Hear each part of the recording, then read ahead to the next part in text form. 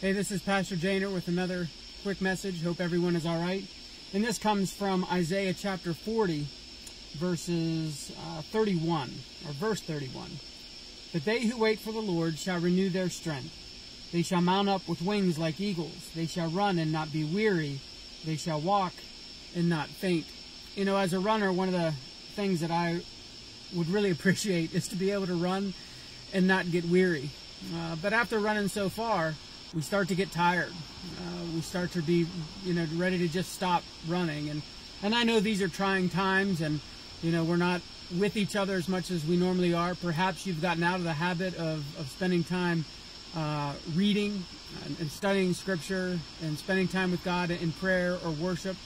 So I want to encourage you today that if you're starting to grow weary in your faith at all, is to open up your Bibles, to study Scriptures, to read, and trust in the strength of the Lord. Thanks for joining us. Stay safe. Love you. God bless. We miss you.